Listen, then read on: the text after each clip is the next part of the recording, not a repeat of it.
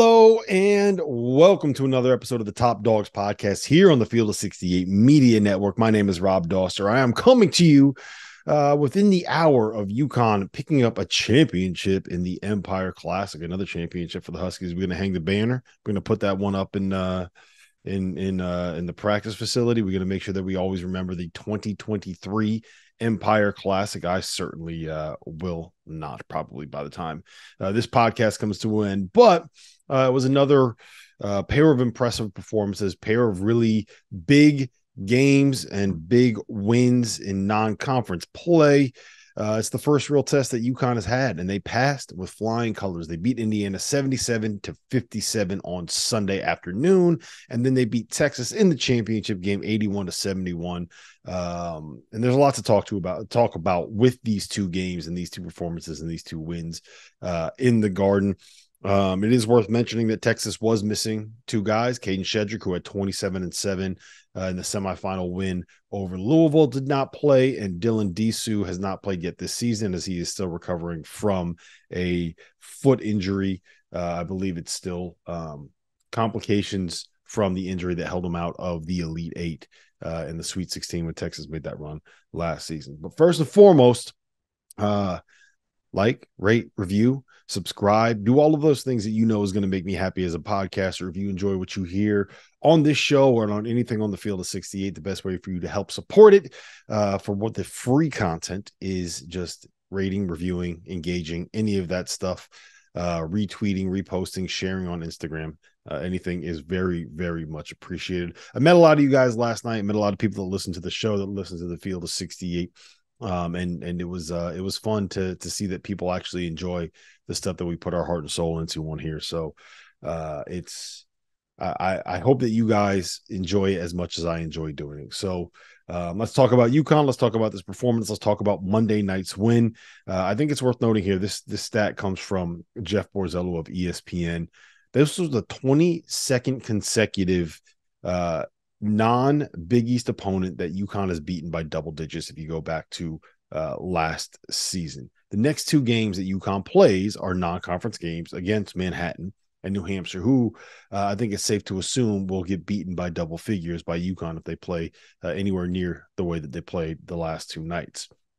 The longest streak in the last 40 years was when North Carolina won 23 straight non-conference games by double digits from November 2008 through November 2009. If you remember, the 2008-2009 team is the one that won the national title when Tyler Hansbrough was a senior. So it was their national title year when they steamrolled everybody in the NCAA tournament, and then some of the bye games that they played in the fall of 2009. That is wild when you think about it. That is incredible when you think about just how good they've been outside of the league, and it makes it even more impressive that they found a way to not win the Big East regular season title last season. So hopefully this will be a little bit more of a successful year in Big East play for us UConn fans, but that's another conversation for another day. Got to get through Kansas, got to get through North Carolina, got to get through Gonzaga first before we even go down there. All right. I know everyone is going to want to talk about Samson Johnson and the performance that he had. He scored 15 points. He had, I believe it was 8 rebounds. I was looking at the ESPN box, and the ESPN box isn't always going to be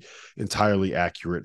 But I think I want to start by talking about Tristan Newton and talking about Alex Karaban. Before the season, I said that the two keys to this UConn team being able to be in the mix for repeating as national champions beyond just the defense, and we'll talk about the defense in a second, it was Karaban and Newton developing into killers, developing into go-to guys, developing into players that you could trust to be able to go not just get a shot, but go get a bucket in the biggest possessions of the game, whether it is doing something in ball screens, going off the bounce, going one-on-one for Karaban, which was really impressive today, making an open three.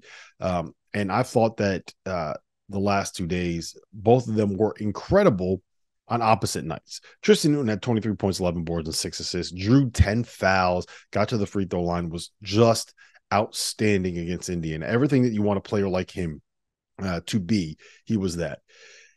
Karaban was not. He had 11 in the first half, and then in the second half, I think he missed a whole bunch of open threes. He kind of struggled finding the rhythm and finding the range, especially in the second half of the game.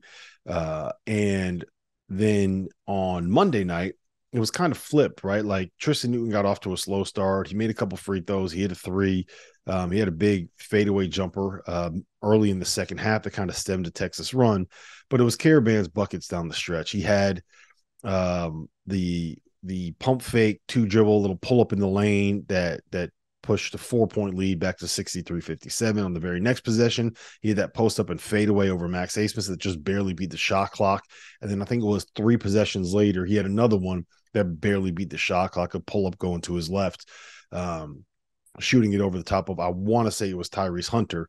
All 3 of them were ridiculous. All 3 of them were such tough mid-range jumpers. All 3 of them were exactly what you don't want out of an offense that is kind of designed with an analytical mindset, the way that UConn's offense is designed. But hey, sometimes players got to make shots. We'll talk about that in a second. But I think that having those 2 be all Big East, all America, honorable mention, maybe caliber players is the difference between UConn being really good and UConn like legitimately having a chance to repeat. And I think we saw what both of them can be at their absolute best the last 2 nights. And as long as you are getting something in the neighborhood of what those performances were, you don't got to get 23, 11 to 6 from Tristan Newton every single night. But if we're getting a season where he's averaging like 16, 6, and 6, which is kind of what he did the last 2 nights, that is good enough to be in the mix for a Big East Player of the Year award. And I don't say that lightly. Alex Caravan, if he's making open threes, if he is beating people off the bounce, if he's able to go and get you 20 on nights when you need 20, if he's able to make plays at the end of a clock to kind of stem the tide and stem runs and have those momentum shifting jump shots and momentum shifting buckets, like that is a game changer for UConn as well. And I don't think enough can be said about how good Cam Spencer was the last 2 nights. He averaged 17 points. He averaged 5 boards. He averaged 3.5 assists. He had a bunch of open threes, and all of that stuff matters, and all of that stuff is important. But I think what's even more relevant for this team and this program is the decision-making, right? The fact that he's always in the right spot, the fact that he's always making the right play, the fact that he gives UConn that second playmaker and that second distributor, and he can do all of it while being a guy that spaces the floor, being a guy that posts up if you need to, being a guy that you can use in ball screens and you can use in DHOs that can get to the basket, being a guy that can run off of pin downs. Like he's just so versatile in what he can do and how he can be used offensively.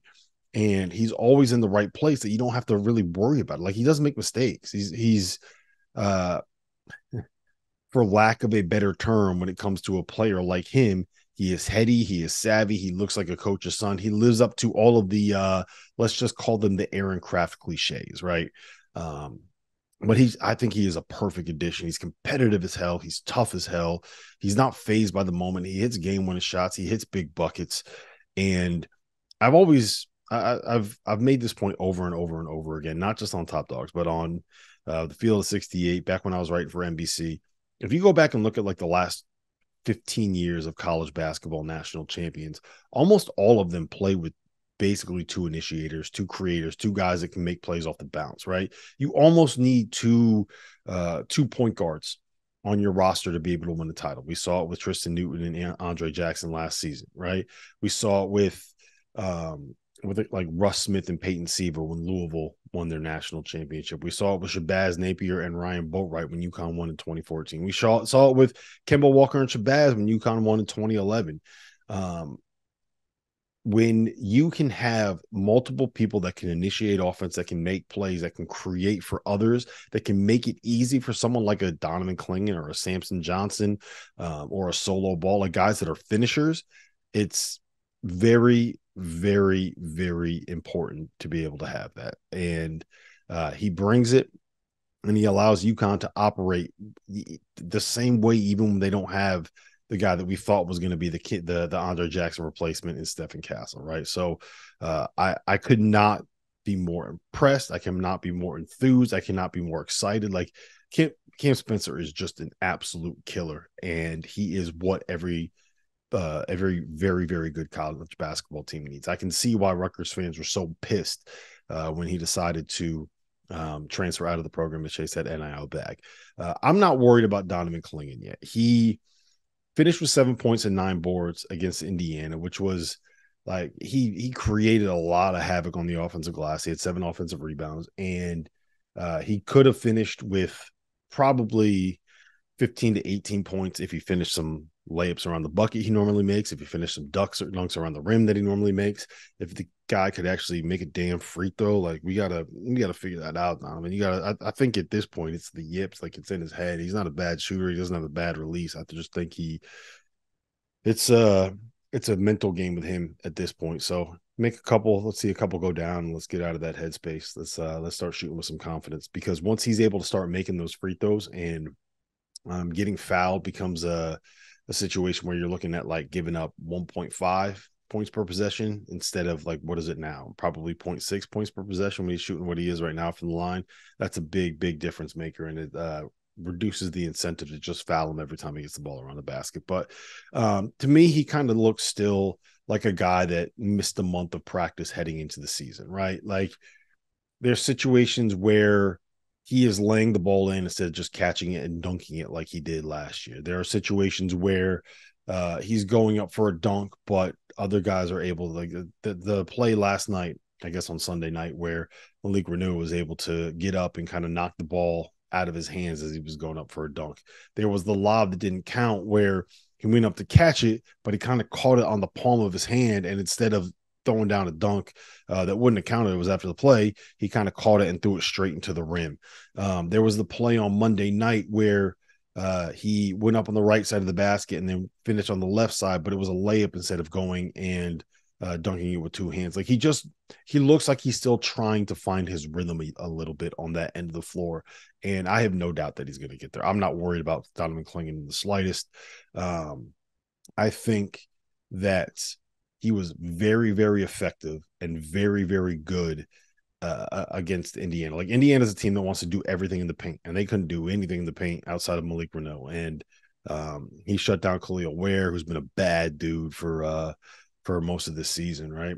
And he was a game changer on the offensive glass, 7 offensive rebounds. A lot of those were there were other offensive rebounds that just his mere presence allowed UConn to be able to get. So as you guys know by now, we've partnered with BetMGM Sportsbook for this college basketball season. We're going to be using BetMGM lines to make all of our picks and predictions throughout the college basketball season. And we are going to have special offers for you, the listeners and the viewers on the Field of 68 each and every week during the season. If you haven't signed up with BetMGM yet, use the bonus code FIELD1500 and you will get up to a $1,500 first bet offer on your first wager on BetMGM Sportsbook. Here's what you got to do.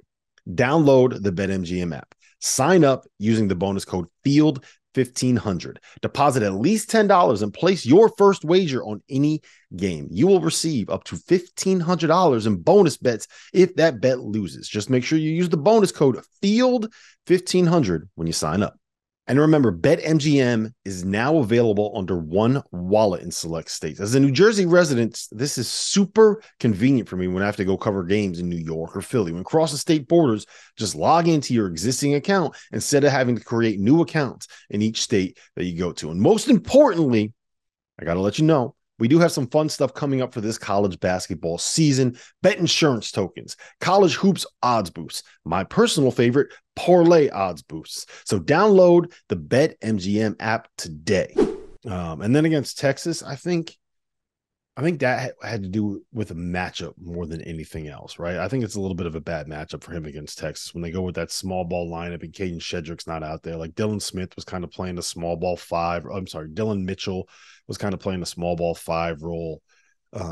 And that's just not a great matchup for Donovan. I think it's part of why he got into a little bit of foul trouble early. I think that's why he was a little bit less effective, but the luxury of having a guy like Samson Johnson coming off the bench is the same kind of luxury that UConn had last season with Donovan Clingan coming off the bench. And I mean, look, let's get into it, man, because Samson was so unbelievably good for UConn tonight. He finished with, I think it was, like I said, 15 points and 8 boards.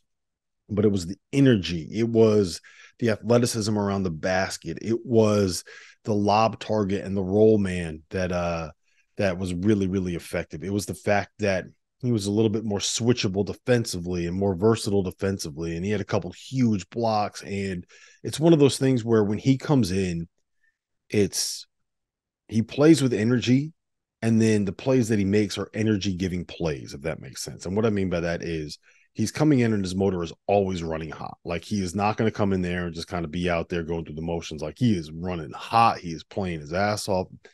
And because he is just so freakish in terms of the things that he's able to do on a court, when he catches one of these ridiculous lobs, or when he has the block that he did where he put that thing damn near through the backboard, everybody gets fired up on it. Everyone gets excited about it. And it's really, really important, I think, for UConn in the way that they kind of play. So I was super, super impressed by that. Every time that he came in, it was like a momentum changing moment. Like he stepped on the floor and like they would stretch the lead when he was out there, right?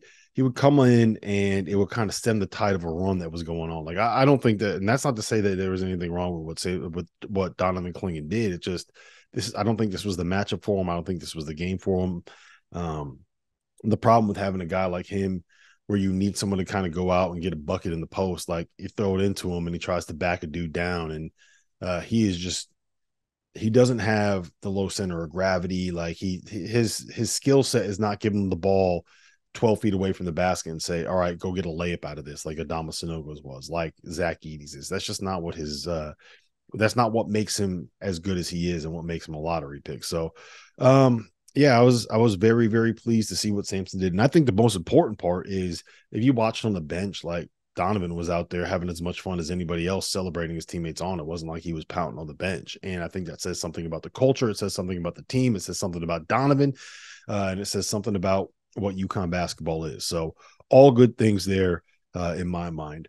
Solo ball over the weekend showed a couple flashes. Like he had a couple offensive rebounds, put back dunks that were big. He knocked down a couple threes, and it looks like he's starting to get it going a little bit. I don't think that he is the perfect fit yet for what UConn needs out of a guard, but he does a really good job. I think, again, look, they need Steph Castle back to be able to hit their ceiling, and Solo Ball being the guy that comes in as the sixth man to replace any of the three guards is just so perfect because, you know, Steph Castle, Tristan Newton, and Cam Spencer can all create off the bounce. They can all play that lead guard role. They can all play that point guard role. Hassan Diarra, who we'll get to in a second, can do all that stuff too. So at this point, to me, like Solo is great as an energy guy off the bench. It's the offensive spark that UConn really needs, a guy that can, again, put up a lot of points really in a hurry. But it's not an ideal world when he's starting, but they were able to survive it. Diarra, to me, was enormous, steadying presence. It's weird to kind of say it like this, but he's calm while being a defensive menace as well. You know, he makes a lot of those hustle plays. He plays with a lot of heart. Like he had some really nice passes, some really important assists, and at the same time, he can do all of that without really getting out of control too often. And one of the things you kind of see is guys that play like that sometimes might take it to a level that's a little bit too much. Whereas that's not, like, he hasn't done that so far this year. Maybe a little bit. We saw some of those moments last year, but we haven't really seen that this year. And I think it's big if he can kind of continue to be that guy. Jaden Stewart, Jalen Ross, Jalen Stewart, Jaden Ross. I'm gonna get that confused every single time we do one of these, but they were just okay. Like they're not quite ready for this level. Freshmen aren't supposed to be ready for what we saw on Monday night. That was a high level, intense physical basketball game between two really good teams. And I think that they are guys that you need to look at, and hopefully they look at it like this as 2 to 3 year players. And if they continue to develop, like the one thing that just stood out to me so much about this weekend is like these UConn guys just keep getting better. Like it doesn't matter what the names are or who the players are wearing that laundry when they step on the floor. If they got a UConn jersey on, they're going to play a certain kind of way. They're going to do a certain kind of thing. They're going to do their job. They're going to play their ass off. And It's a lot of fun to watch, and it's a really good time to be a UConn fan. So let's talk a little bit about big picture now, because I'm feeling better about where this team is in terms of what their long-term upside is for the season, right? Like, they were dominant for 70 of the 80 minutes that they played in Madison Square Garden against a probably like borderline bubble team in Indiana, and um, a limited and injured but still very, very good Texas team, um, without Clingan really playing anywhere near his best basketball, with Stephen Castle out and with Tristan Newton and Alex Caravan each trading off, having an off night. And I think that's a really good thing. I will say that the defensive concerns and the things that worry me on that end kind of came to light, especially in the last 10 minutes against Texas.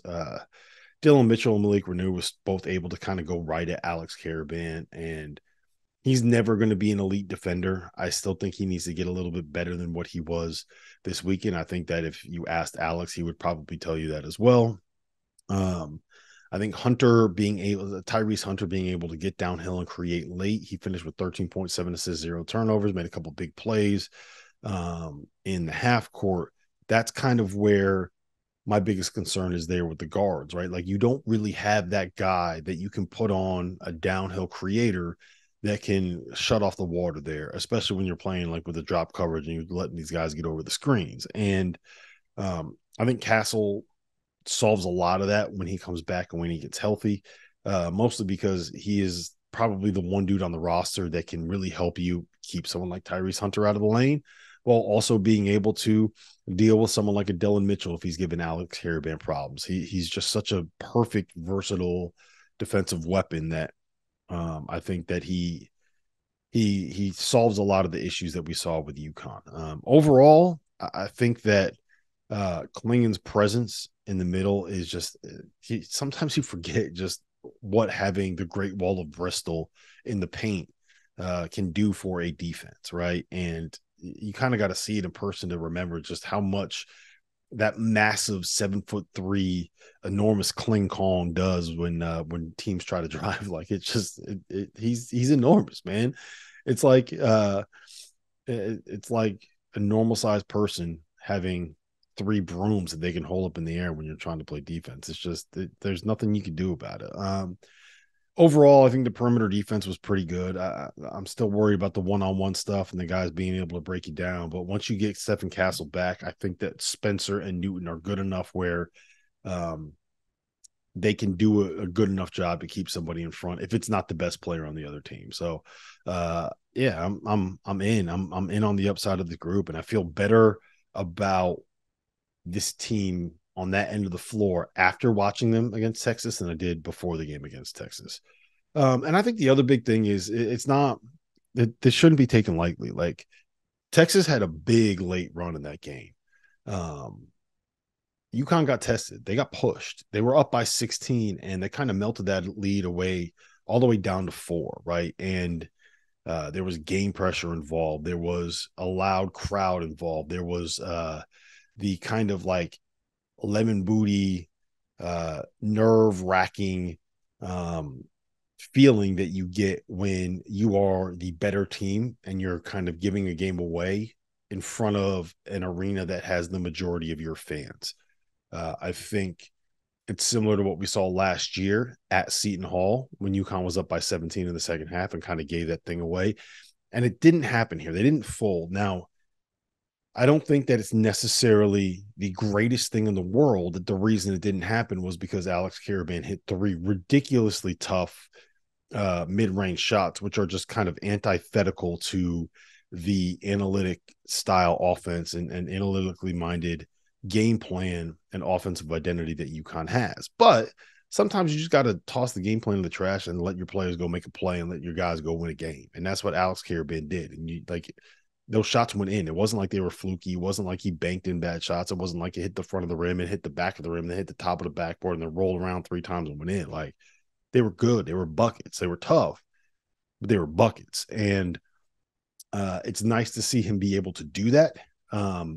It's not something that I think UConn is going to want to rely on. Like, those are difficult shots, but it's good to see that he's able to make them if he needs to make them. Now, turn your attention forward at this point, right? Like Manhattan, New Hampshire, those should be wins.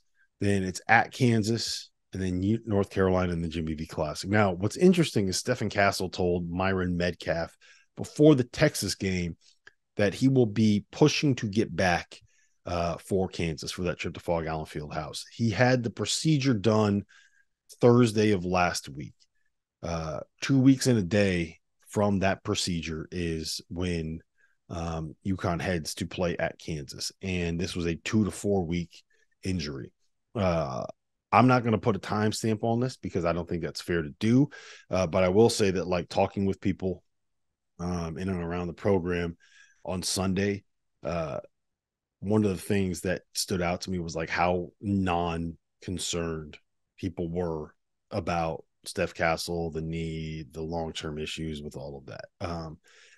The one of the quotes I got from some of the source around the program was, quote, "He's already ahead of schedule." So we'll see what that means. We'll see if that means he gets back in time. I would still advocate for taking every single necessary precaution possible to make sure that this doesn't mess with him for long term of the season, to make sure that you're not doing anything to the knee that would hinder his ability to go out and make like 8 or 9 figures worth of dollars at the NBA when he eventually gets there. But you know what? If the doctors say he's good and he wants to play, like, all right, let's roll him out there. Let's make it happen. Let's go out and win in the Fog. So in terms of what the ceiling is for this group, man, like, they are legitimately awesome again. For my money, after seeing 6 of the top teams in person in the last couple of weeks, I think there are 9 teams at the top of college basketball that are kind of in the same realm and in the same conversation when it comes to winning a national championship. Kansas, Purdue, Houston, and Arizona, to me, would be the top 4 right now, which are a slight cut above Marquette, Creighton, Tennessee, UConn, and Duke. Yes, Duke, I know, fuck off, whatever. They're still really, really talented. But the biggest takeaway that I've had is the gap between a team like Kansas or a team like Purdue is not as much as I thought it would be between a team like a UConn or a Tennessee, right? As much as what I thought it was coming into the season. And I'm also very impressed by the fact that I think UConn will be able to match up with teams that want to go small ball much better with the performances we're seeing out of Sampson, right? Like, for example, Marquette is not going to allow Donovan Clingan to just kind of camp out in the lane and do what he wants to do at the 5 spot. They're going to be able to take advantage of that with the offense they run, and also with Gadara pulling him away from the basket. Villanova does similar stuff. Duke, Miami, Kentucky, like, there's a whole bunch of teams that do similar stuff by trying to pull big guys away from the basket. Having Samson Johnson is something of an equalizer because that's not a bad matchup for UConn anymore. So, look, I'm here for the ride. I love the ride as much as I do winning it. I enjoy the process more than the ultimate result. It's something that I've come to learn about myself and the way that these seasons kind of go. But this team is, without a doubt, they have the pieces to be able to make a run at repeating. Before we do that, let's worry about going out and winning a Big East regular season title and then winning a Big East tournament title and then trying to find a way to win 6 games in March. But man, they're good enough, man. They're good enough. They're better than I thought they were coming into the season. And that is something to be said, because I thought that this was a top 10 team in college basketball coming into the season. So with that said, hell of a weekend. A great way to start off Feast Week. Can't wait to watch the rest of the Maui Invitational, which is unbelievably loaded and unbelievably fun. The Bahamas, the Battle for Atlantis is going to be a lot of fun to watch. So I'm going to go stuff my face with turkey here in a couple of days. I'm going to try to avoid putting on 25 pounds during the process. I'm going to make sure that I drink as much booze as I possibly can over the course of that process as well. Got to celebrate when you can, right? UConn Huskies. Empire Classic.